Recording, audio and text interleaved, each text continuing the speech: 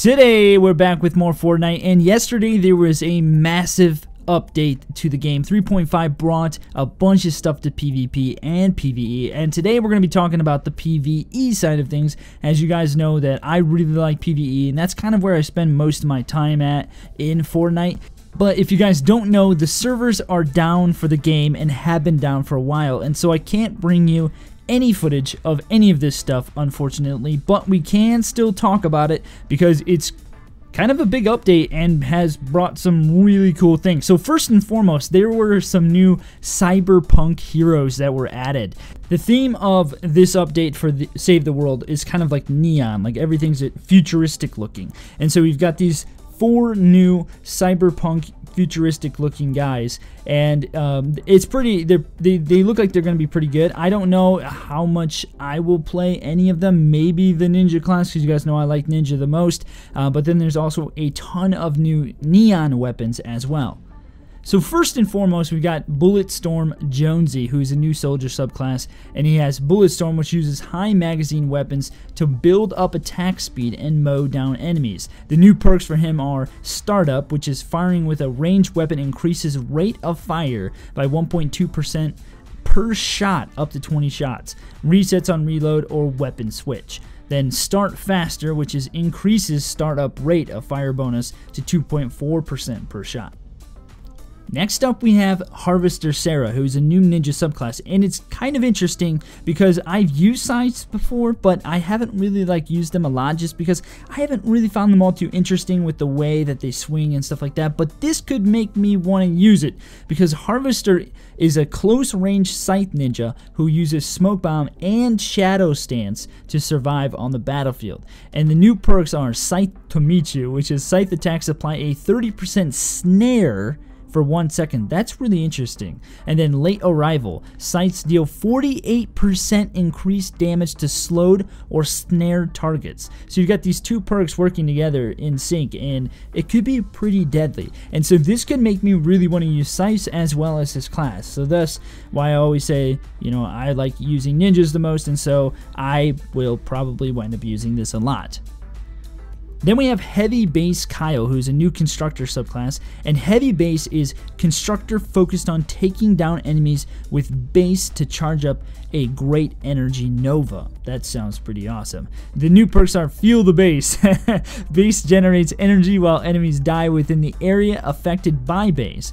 After 30 kills, base emits an explosion that knocks husks back and deals damage in a 3-tile radius.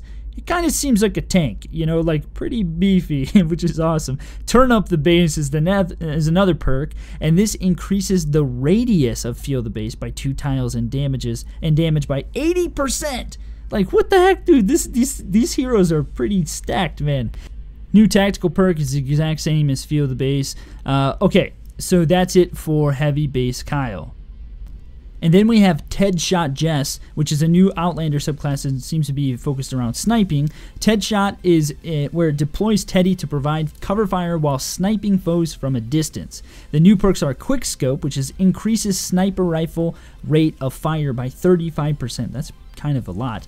Precision Handling, hitting a headshot increases the speed of your next reload by 7% with a max of 35% and resets after reloading. That's kind of huge.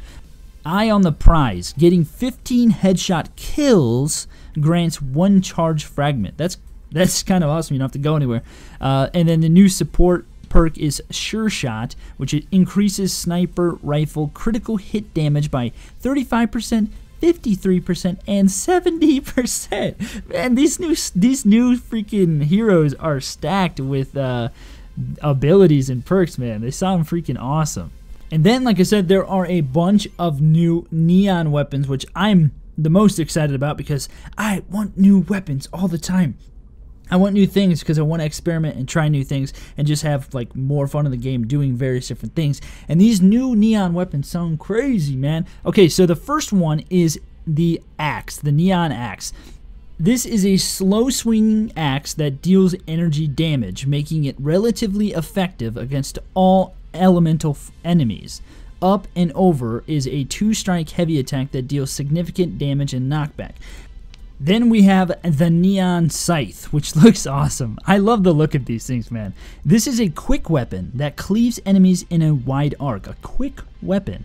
Deals energy damage, which is fairly effective against elemental enemies. Whirlwind attack is a heavy attack that spins around several times, damaging and knocking back nearby foes. I'm pretty excited about this. I really want to get this new Scythe and the new Ninja class and try them together because they sound like they could be a great combination and you could cause some serious control. Maybe not a ton of damage, but controlling your like massive mobs. Like it could be really nice. Next up is the Krypton Sword, which is interesting. Why does this say Slicer on the blade? Either way, Slicer is a cool name, and so is Krypton Sword. But this is a neon sword, guys. I'm super excited about swords because I'm always looking for more swords. This is an energized blade with a moderate swing speed and great sustained damage. Deals energy damage, which is fairly effective against all elemental types. Quad Chop, a series of heavy attacks that deal increased damage and knockback. I don't know about you guys, but in my opinion, the swords in this game look the coolest. And then also, the sniper looks amazing as well, which we'll look at here in a second. But I'm super excited about this, like I said, because I'm always looking for new swords. The Krypton Sword, Slicer, whatever you want to call it, is going to be pretty freaking sweet. And I love the look of this thing, and I cannot wait to use it. Next up, we have the Argon Assault Rifle. This is a neon assault rifle that shoots highly accurate, energized rounds at a moderate rate for high sustained damage. Deals energy damage, which is fairly effective against all types. Shoots highly accurate, energized rounds. So I'm assuming most of these use the energy ammo. But that's kind of interesting. Shoots highly accurate, energized rounds at a moderate rate. I'm just really curious to see what this is actually like because I'm looking for a new assault rifle too. I'm just like always kind of looking for more things. It says it has a magazine size of 30, which we'll see how that actually works. And I just don't know. I'm curious to see what you guys think about. Let me know in the comments below what you think about these new weapons. Have you had a chance to even use them yet, or have you been kind of waiting around suffering like I have with servers being down? Just really curious to hear your thoughts. Next up, we have an LMG, Mercury LMG. This is an assault rifle. It's a high damage light machine gun that's good for sustained fire due to moderate rate of fire and huge magazine size. Very inaccurate when firing on the move. Deals energy damage, which is fairly effective against all types. So I haven't really used LMGs too much, but I have been really interested in using more of them because like occasionally I'll find an LMG in a chest and you know it's like actually really fun to use, but extremely inaccurate, just eats through ammo. So I'm really curious to see what this is like because it is a high damage light machine gun. Has a moderate rate of fire, so it could be good because every one that I've got has been like insanely quick firing and kind of just eats through ammo for it to be effective, you know what I mean? And so I'm curious to see what this is like, and do you guys think you're going to use this? I'm just interested. Next up is the Noble Launcher. This is a heavy weapon that fires a wave of piercing energy. This is where it gets interesting, guys. We're going to start noticing this with this and the sniper here in a second. But piercing energy, okay? It can be fired normally for a narrow half tile wide pulse or charged for a 1 tile wide or 2 tile wide blast.